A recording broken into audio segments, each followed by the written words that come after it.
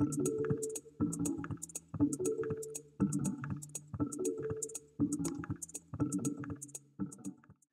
everybody, we're going to start up again after the break. So for the next 45 minutes or so, I'm going to tell you about a new topic, which is network analysis, and then we'll talk about enrichment map, which I'll tell you what that means, and then we're going to have another lab for another 45 minutes where we get to use what we've talked about in this lecture. Okay, so this topic is about network visualization, and it's mainly here to introduce the next topic, which is a lot more relevant for the material that we learned this morning. And we also provided some reading material in advance so that we could go over this more quickly. There's a lot of material online about learning network visualization and analysis, and also how to use Cytoscape.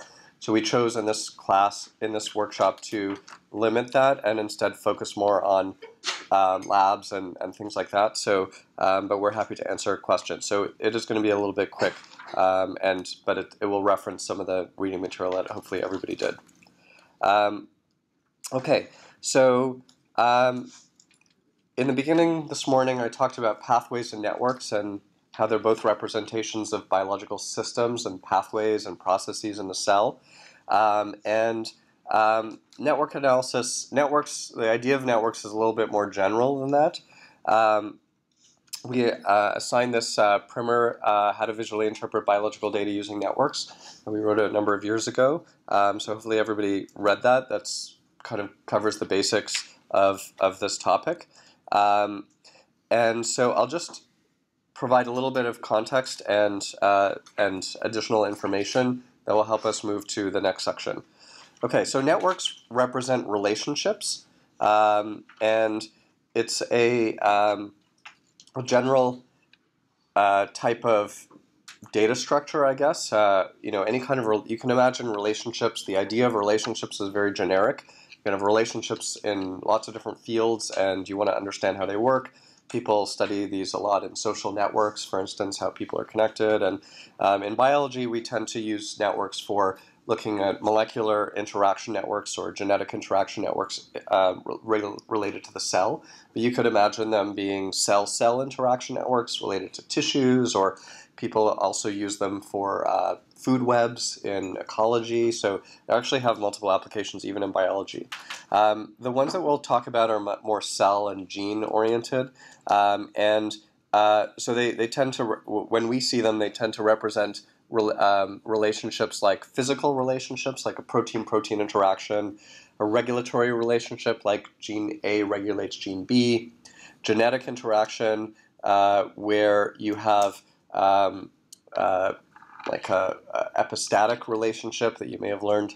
If you don't do model organism genetics, you don't come across these too frequently. But the idea is that you like one mutation interacts with another mutation. So if you have a phenotype associated with mutation A and a phenotype associated with mutation B, and then you mutate both, you have an organism that has a combination of both mutations. If the phenotype is unexpected, given what you know about the A and B phenotypes, then that's a genetic interaction. It means something more is going on than just two independent types of mutations. And then functional interactions, you can imagine, are a little bit more generic. So actually all the three types that I mentioned are, you could say, functional interactions. We're going to learn about this more tomorrow, but the idea of a functional interaction is that genes are related. If genes are related somehow functionally, you could draw a functional relationship between them, like they have similar sequence, or they have similar domains, or they're part of the same pathway. All of those are examples of some kind of functional relationship, and that's useful for gene function prediction, which we'll talk about tomorrow. But you also might find it coming up in other contexts. So networks are useful for discovering relationships in large data sets. If you just had a few relationships, you could draw them out. You could just write them like A connects to B and B connects to C. You can understand that. But if you have thousands of these things and you put them in a spreadsheet and look at them in tables, you can't really understand the global structure. So networks allow you to visualize the results and see global structure and how things are related to each other. And the other advantage of networks is they help visualize multiple different data types together. So for instance, we could view protein interaction networks, and we can overlay gene expression data on the network and see if there's certain patterns that are common. And then finally, network analysis. And so these are mostly covered in that pre-reading material. What's not covered too much is network analysis. So network analysis is an analysis method that uses networks, and there are lots of different types. Just to get across the basic concept, I'm just going to cover this idea of 6 degrees of separation. How many people have heard of this idea, 6 degrees of separation? This is the idea that everyone in the world is connected to each other by 6 steps through a friendship network or acquaintance network. So this idea originated in the 60s. This social psychologist Stanley Milgram did an experiment where he asked people in Boston to send postcards to somebody in New York. They had to do it through friends because they didn't have the person's address. So, and each time a postcard went to a friend, that they were instructed, the friend was instructed to send a postcard back to the scientist so that he could keep track of where things were going. And quite a lot of the postcards actually made it to New York, to these random people. And on average, it took 6 hops. So that's where this idea comes from. It's probably a lot closer now with Facebook. It's an interesting example that people have heard about sometimes, and sort of you can think about how it works. And the question, if you had a network mapped out, like the Facebook network, if you wanted to know if you're connected to someone else and how, then that's a simple question, like how am I connected to this other person, and what is the path? So there's a computer science algorithm that is called shortest path by breadth first search, and it's from the field of graph theory. So in computer science, they don't call things networks; they call things graphs. We use the term networks in biology because if you say graph, most people think plot, like x versus y. So, but if you're interested in learning more about this topic, you search graph theory, and you'll find a lot of like 100 years of research in computer science in this topic and in math. So this field has come up with all sorts of interesting algorithms, and they've proven that they work. So in this case, we can just say, if we're interested in figuring out the path from A to B, we can just go talk to a computer scientist, and they'll say, oh, use this shortest path algorithm. It's been developed decades ago, and it will tell you if 2 nodes are connected, and if so, it will find the shortest path. And if they're not connected, it will say, I can't find the shortest path. And it's interestingly guaranteed to do that mathematically. They've proven it. So the advantage of understanding that analogy and mapping sort of the biological networks to graph theory is that there's a whole bunch of these algorithms that are available, and they're very powerful because many of them are proven to work in particular ways, and you could just go to that library and take them and say, I'm going to use this algorithm to answer this question.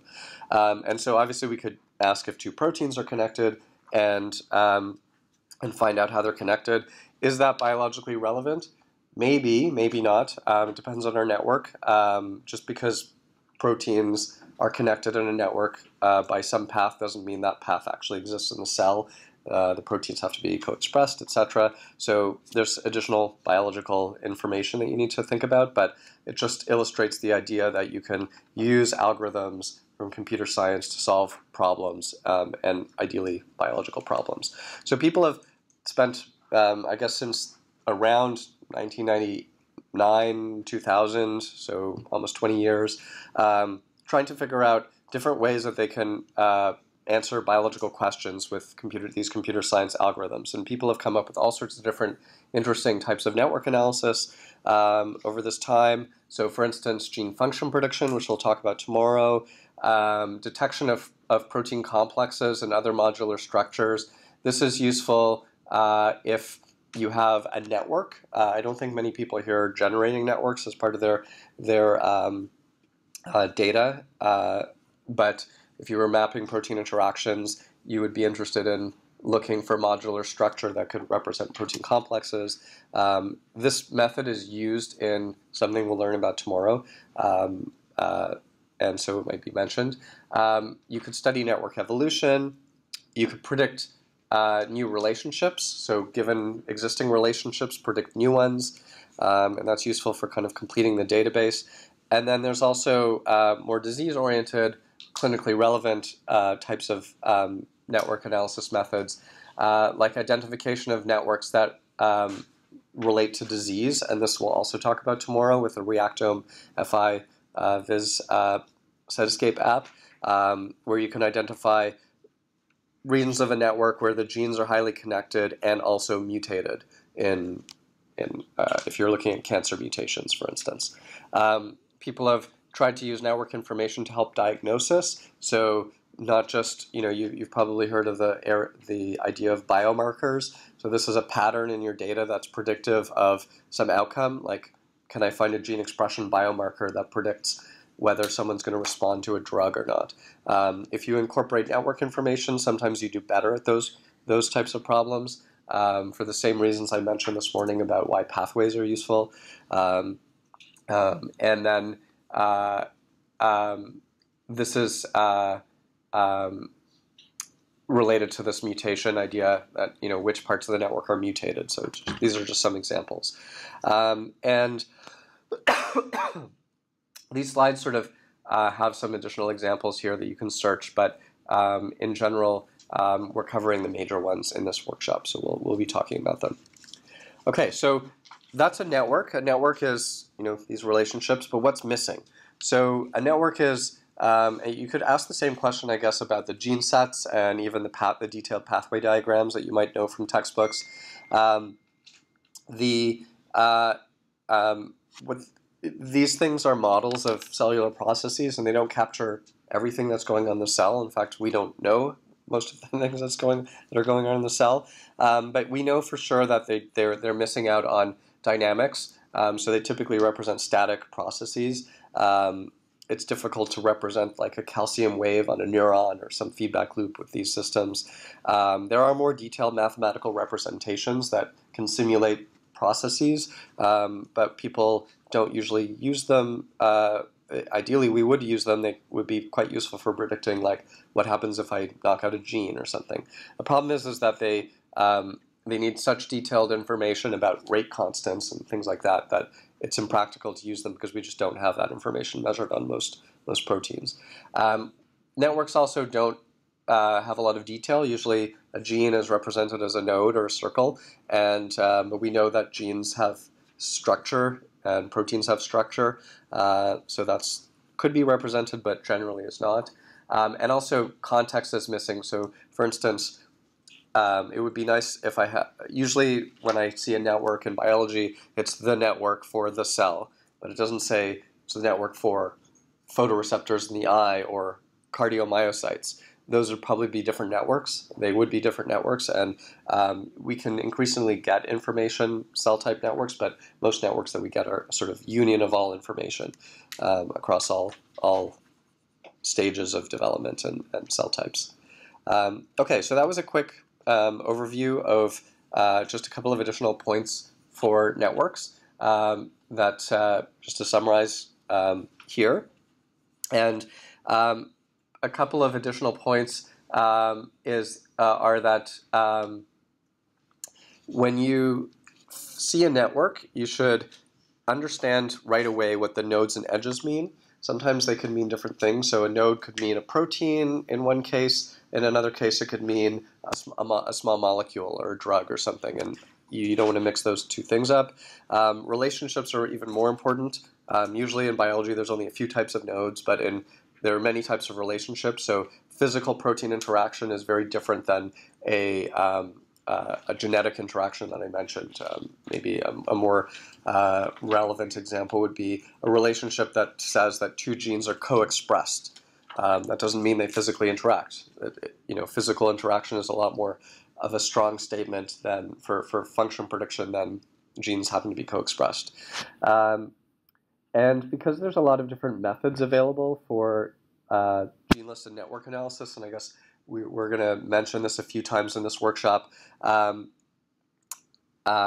Earlier, Veronique was mentioning that you can go look at omics tools, and there's certain websites that you can go and look to find tools. There are hundreds of tools available for network analysis that I'll mention in a second, and sometimes it can be overwhelming. So there's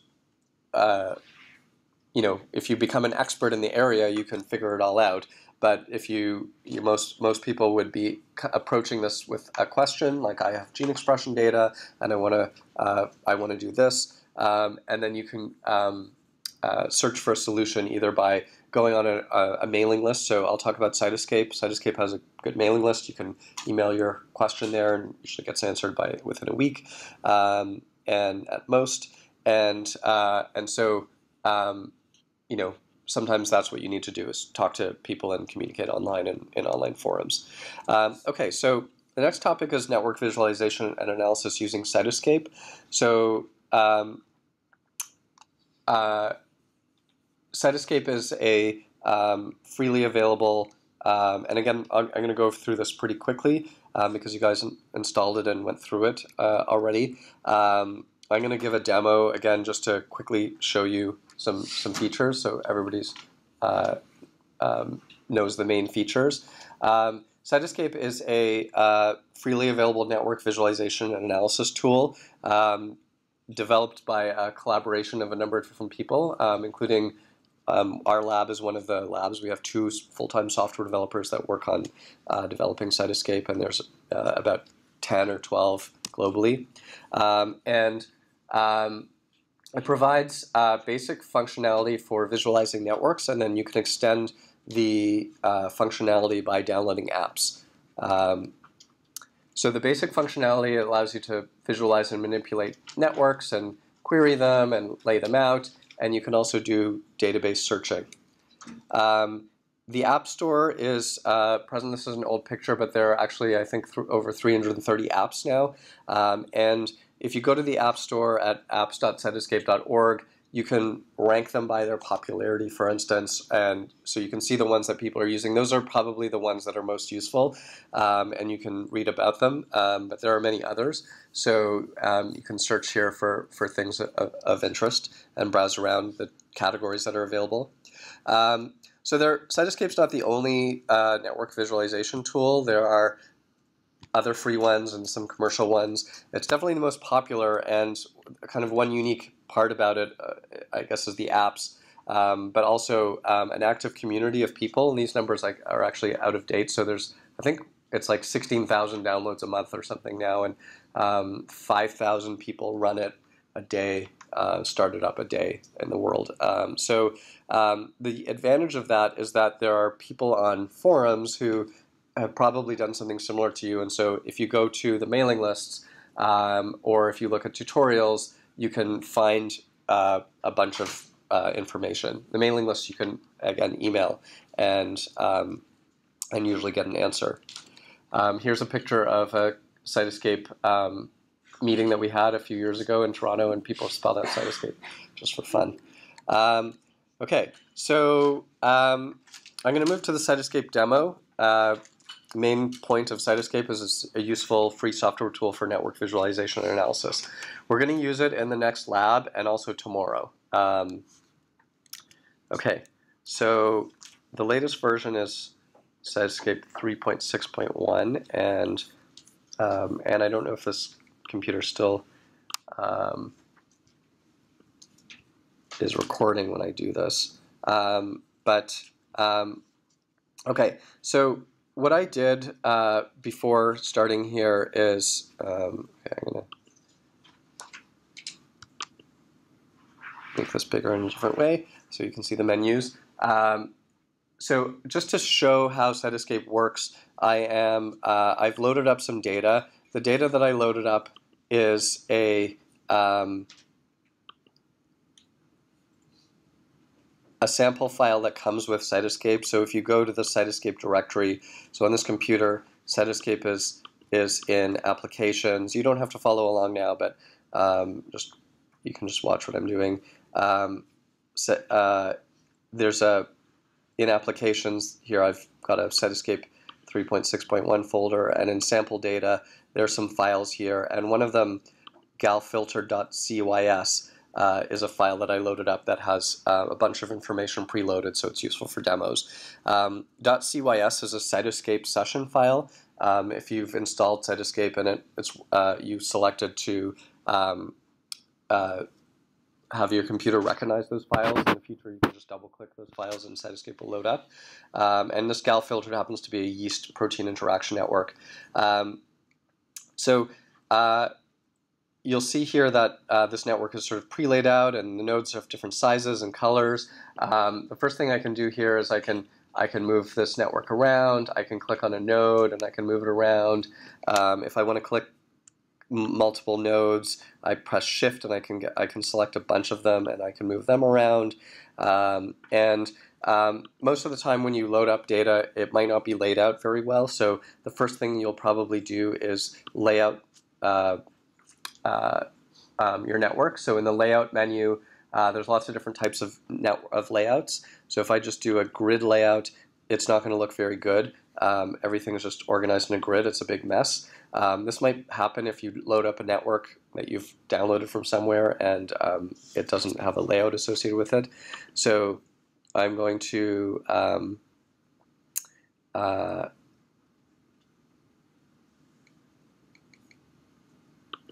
apply this prefuse layout, and that's one of the default layouts, and it's lays it out very nicely. And I think that the reading material that we talked about talks about those layout algorithms, but I can answer questions about it. One of the common questions is how does it figure out the length of the connection?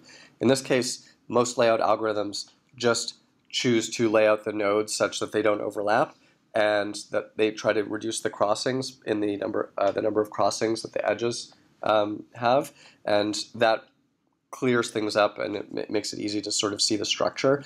And the length of the edges is just determined to optimize those two other things, so they don't have any meaning. Some of the layout algorithms, they do try, if you had some weight, like a confidence value associated with your interactions, they could consider it and pull things together closer if they are more strongly connected. I forgot to download the Y-Files app here, which has some nice layouts. If you haven't done that, I recommend doing it. Let's see if I can just quickly do it now. So this Y-Files is Y-F-I-L-E-S. So I'm going to install that, and hopefully this works. Okay, so now that I've installed that, now under layout, I now have a bunch of additional options. So one that I like is Y-Files Organic. So it works pretty similarly to the other one, but it's nice, and there's some additional layouts there. One of the things you might notice if you use Cytoscape is that when you're using this, is that the labels are disappearing here. The reason that is that Cytoscape tries to speed drawing of networks up, and it can do that by getting rid of the labels, because if you have a big network with lots of labels, it slows it down a little bit to draw all of them. And if it zoomed out too far, such that you couldn't even see the labels even if they were there, it just hides them. So if you want to see everything, you can go to View, and you can click Show Graphics Details here, and then everything will always be there, and it won't do any of that hiding. So it's there, but you can see as you get smaller and smaller, you can't really read them. So, but sometimes it's useful if that effect is disconcerting. Okay, so what you should do with layouts, if you're interested in learning about them, is just trying a bunch of them out. So you can often undo a layout if it's not to your liking, but I would just go through this menu and try out a bunch of layouts and see what they look like, because then you'll know what types of layouts exist. Like here is a hierarchical layout. If I had a tree, this would be a better, like a tree network would be better to lay out with this type of network. And let me try a circular layout. So this organizes everything in a circle. Sometimes that's useful, and if you have an attribute, you can order things in the circles, like most expressed to least expressed. Okay, so I'm just going to quickly go back to this one. Yeah, so summary, I recommend trying out a bunch of different layouts just to learn what types of layouts there are, and then you'll know. Another thing. Sorry, how do you zoom in and out? I'm zooming in and out with the zoom, two-finger zoom on the Mac. You can use these buttons up here to zoom in and out as well. Usually different computers will have different shortcuts for how to zoom. If you have a mouse, it's the scroll wheel. If you have a trackpad, frequently it's two-finger. Well, it's a scroll wheel, so it's how you scroll windows, like the Finder or Windows Explorer.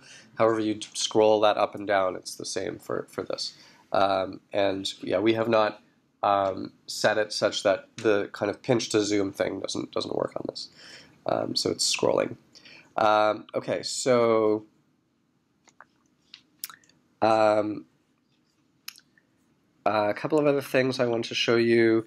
One of the things that happens sometimes with networks is that they get too complicated, and so it's nice to be able to make a smaller network. So one of the things that you can do is, well, find something here. If I type in MCM1, it highlights this node in the middle, so that allows me to find something quickly. I can also filter this network by some value that happens. There happens to be a bunch of values loaded in this sample file, so I can filter these. In this case, I'm getting all the most highly connected nodes, and the slider bar here that I'm moving is changing that automatically. And if I'm able to find some subset of the network, like say I zoomed in and I wanted to just look at these nodes here, then I can go to File, New, Network, from selected nodes, all edges, and it would make another network that's just those guys. And if I want to lay that out, it would look slightly different. And now if I go back to the network panel up here, now I have two networks. I have my original network and this little child network, which is the smaller set. And this tells me how many nodes and edges there are, these numbers here. And this is a collection of networks. If I have lots of these, I can collapse them, and this says it has there's two networks in this collection. Color means the color of the nodes. The color of the nodes, that's what I'm going to go to next. So good question. So the other thing you can do is load up information, and the tutorials kind of tell you more about how to do this. But if I click on one of these nodes here, and I look at the bottom here, I can see that there's a bunch of information on this about these nodes, like names, and some other variables, including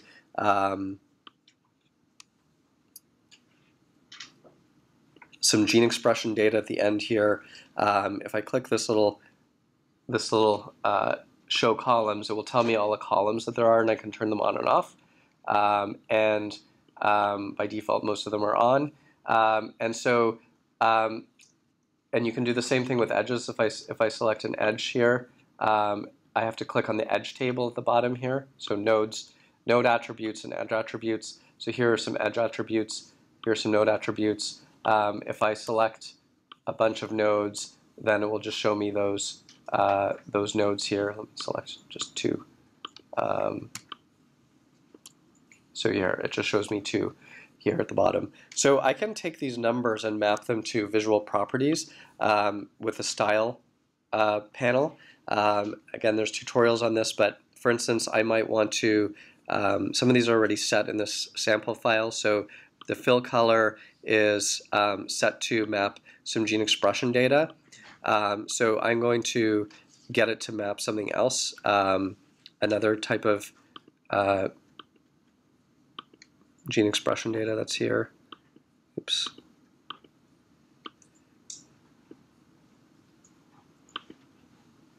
Okay, so I switched to another type of gene expression data. If I click on this, I can sort of change lots of options here. I can change the color to red, and now this is now mapping from blue to red. So this little panel here is sort of a very powerful visualization system that can take data that you have. In this case, the data is some expression values that range from minus 2.426 to positive 2.05, and there's the 0 line is white. So you can set these things up, and you can visualize your data. So the other thing that's visualized here is the size. So the size is the degree, which is the number of connections. So the more connections a node has, the bigger it is in this network. I can change that so that I'm going to change this to be smaller, and now those bigger ones get smaller. So anyway, okay. Yep.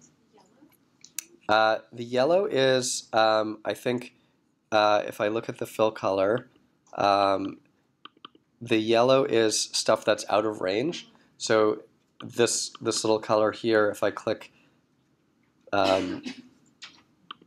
purplish, then those should change to purple. This one's yellow because I had selected it, so it can be confusing. Any other questions about Cytoscape quickly? Okay, so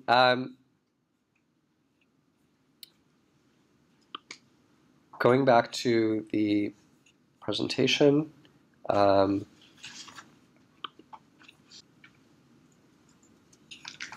this presentation has some additional slides that are just sort of backups and talk about the concepts that I mentioned. And they also have, there's also some information about, at the end here, about different apps that are available. And there's one that does enrichment analysis, but we don't use it that much anymore because the current pipeline that we have is better. This find active subnetworks is similar to something that's we're going to teach tomorrow. This is a way of clustering your network data, and there's a text mining app, although it's actually one of the more popular apps. You can try it out. You can type in, you can do PubMed searches, and it will try and get a network result. And this was, I was talking to someone earlier about text mining. This is an example, kind of older, so it's not very up to date. And then these slides just kind of go through some additional apps that you can look at if you're interested. And then also there's some tips and tricks, which I covered some of them, but it gives you a little bit of extra information. So I'm not going to go through these, but they're in your slides for reference, basically, if you become an active Cytoscape user. Okay, so I'm now going to move to another topic, which is enrichment maps.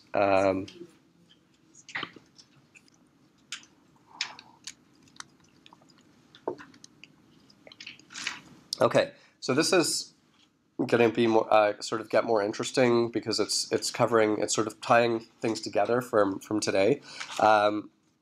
So hopefully I can finish this in about 15 minutes or so. But so this follows on from what we learned about this morning and up to the GSC-ANG Profiler Lab, that enrichment analysis is extremely useful, and frequently you get these big long lists of pathways. So it's great. Thousands of papers, as I mentioned this morning, almost every genomics paper does something like this type of analysis. But one of the problems that we have here is that there's a lot of similar pathways that are spread out all over this list. And so if you get a lot of pathways, sometimes it's hard to sort of quickly see the major themes. So for instance, there's a bunch of pathways like adaptive immune response and regulation of inflammatory process and myeloid lymphocyte-mediated immunity. So if you know a lot about biology, you can realize that those are all related to immune response and inflammation. But otherwise, you'd have to kind of search all over the place. So a number of years ago, we developed a method of visualizing these results called enrichment map. So basically, it takes the data like this, and it shows it to you as a network. So now you know why I introduced Cytoscape just now, because we actually use Cytoscape network visualization technology to visualize these results. So, so the idea is that you have a bunch of gene sets, like pathways, and each pathway gets visualized as a node, and the size of the node is proportional to the number of genes in the set, and the color of the node is proportional to the enrichment map score, like the enrichment score. Sorry, enrichment score, like the normalized enrichment score or any other score that you can get from enrichment pathway enrichment analysis tools. And then the gene sets are connected if they share genes, if there's genes that are shared between the gene sets. So frequently you'll have gene sets or pathways that come from different databases, but they're basically the same. Like 5 databases will have the Wnt pathway, and so enrichment map will identify that they have a lot of genes in common, and then when you run a layout in Cytoscape, it will group all of the things that are similar based on the edges that connect them, the lines, the green lines. The thickness of the green line is proportional to the number of genes that are shared. Okay, so so we can take the GSEA example that we learned about, and GSEA gives us a bunch of pathways that are enriched in condition A versus B, and also condition B versus A. So frequently we think about this as upregulated and downregulated. It doesn't matter. It doesn't mean that the pathway is actually activated. It means that the pathway is enriched in the upregulated genes, which could be negative regulators of the pathway. So just keep that in mind. And then for GSEA, we can take the significance and we can color the nodes. But this time, because we have up and down, we can color them 2 different colors, red and blue here. And the overlap between these is computed as, there's a couple of different ways of doing it, but it's basically a set overlap statistic. Okay, so I'll show you some examples of this in use so you can see how it works. So this is some data that we analyzed. This data was published in 2007, and we found it in the database and used it in the enrichment map paper. It's a simple analysis. We chose it because it's a simple analysis, and it was pretty clean because it used cell lines, and those are typically more less variable, have less variation than patient samples, for instance. So in this experiment, breast cancer cells were treated with estrogen or not, and they were looking at how this response changed over time. So let's just focus on one time point after a day of treatment, 24 hours.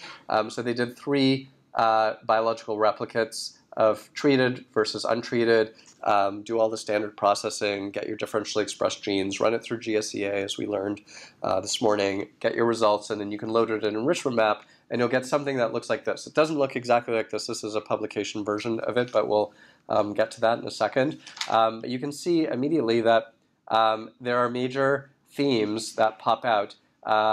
Translation, protein sorting, RNA transport that are going up, and these ones are going down. So this visualization allows you to, at a glance, sort of quickly see what major themes are going up and down. And if you zoom in on one of these, you can see, we're zooming in on this one, you can see these nodes have different pathway names, microtubule organizing center, centrosome, and these are all related as a sort of cytoskeleton theme. Okay, so that's a fairly simple idea. It's not that complicated. It's really just a visualization method. It's meant to just help you interpret the results of something like GSEA. You don't have to use this method. The GSEA provides nice reports, and if you're happy with that, you can use that. You usually don't need this method if you only have a few pathways that come through. This method tends to be more useful if you have dozens or hundreds of pathways, and then it's useful to identify these themes in an automated way. The other thing you can do with this that is not easy to do with standard enrichment analysis is do comparisons of multiple conditions. So here we have 2 time points, 12 hours and 24 hours, and we have new features in enrichment map now that make this better. I should have updated these slides to show the pie charts and the things we can do now. But just to illustrate, what we did here was we did the same type of enrichment analysis at 12 hours and 24 hours, and we mapped the enrichment results, the enrichment statistics from the early time point to the middle of the nodes, and the late time point to the border of the nodes. And then you can see that a lot of pathways are enriched in the the upregulated genes at both time points. But some of them, like these ones here, for instance, ubiquitin-dependent protein degradation, are not enriched at the early time point and very enriched at the late time point. So that's something that's different between the two time points.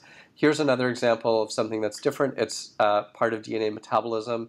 And again, at a glance, you can answer the question, what's different between the pathways that are enriched at the early versus the late time point.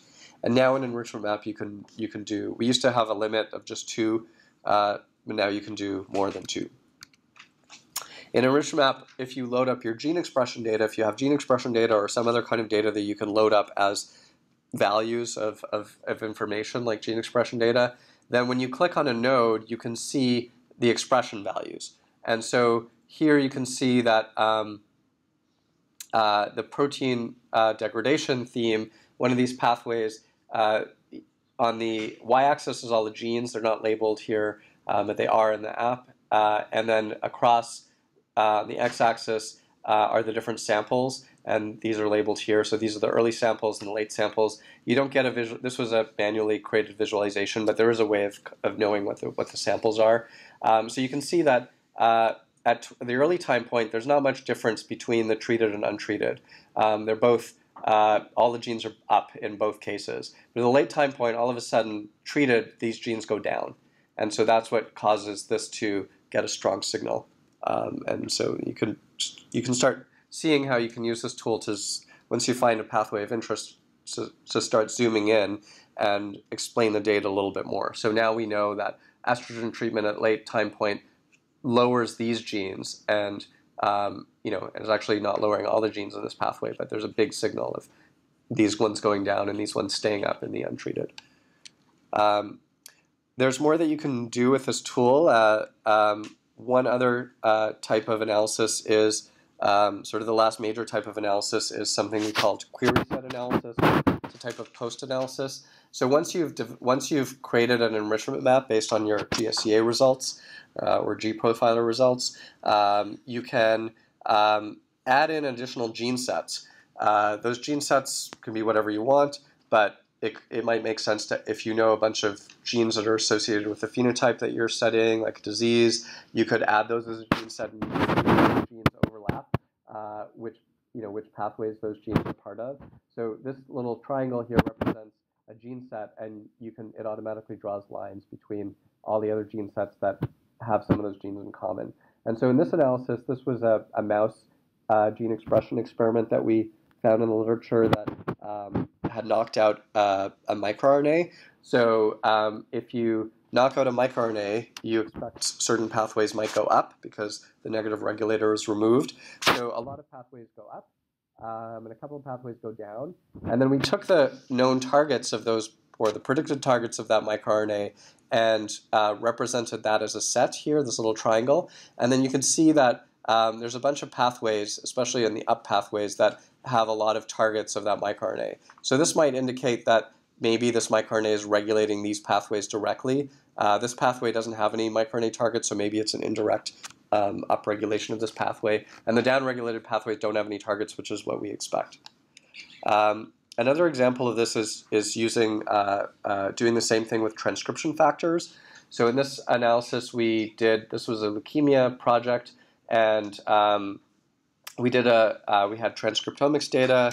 We made an enrichment map. We did an enrichment analysis and an enrichment map, and we had a bunch of pathways that came up. We also did some analysis of transcription factors that could explain the analysis, the transcriptomics data, and this is using a tool called Opossum. We're not covering this on day 3. I think we use iRegulon, which can help you in similar ways. But the top transcription factor that was predicted to be important is HIF1 alpha here, and so again we found HIF1 alpha targets that are predicted or known, and we represented that as a little triangle, and then we added it in enrichment map, puts it as a triangle, and then this shows all the pathways that those targets are part of. So again, it's not all the pathways, so it gives you a little bit more specific information about what might be happening in the sample. So we might think HIF1 alpha, if it's an important transcription factor, it's regulating these 3 major pathway themes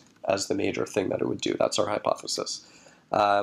And that's what was used to develop this autism spectrum disorder visualization that I mentioned in the morning this morning. That was done with just gene ontology and a few pathway databases and actually domains, just to give you a little bit of additional information. Enrichment Map is a software tool that's an app for Cytoscape. So when you load it up, you can this is we have an updated version now that looks slightly different. It's much easier to use, but you get the picture that you can do the things that I mentioned in here. And the way we use this is we start by visualizing all the pathways, and that gives us an overview of all the genomics data that we've applied enrichment analysis to. And then we identify interesting pathways, and you can zoom in on those. One of the things you could do is, if you pick out a specific pathway, you can take the gene expression data and map it to a network diagram of protein interactions or a pathway diagram, and overlay the gene expression data on that diagram. The tool we recommend using for that is PathVisio. We can also use Cytoscape. We haven't built that into the workflow in a very streamlined way, so it's something that we're still working on. But it's something that you can do, and is sort of one way of drilling down to eventually get to the level of genes or proteins and protein expression or gene expression visualized on those genes and to look for patterns. We also have word cloud, and I should have included a slide for auto annotate. There are two additional apps, Cytoscape apps that help visualize enrichment maps. So in enrichment map, what you get is a network like this, and you can browse around it in Cytoscape. These networks have nice bubbles around them with names. We used to have to do that manually, but now we have a tool called Auto Annotate. So it's an app that you can download that automatically draws bubbles around these themes and gives them names using a sort of the most frequent words. And I just wanted to show this last picture for fun. Ruth developed Enrichment Map, the first version of it, and so she wrote all the software for that. And when she was presenting in a lab meeting, she made a Enrichment Map cookie, which was awesome.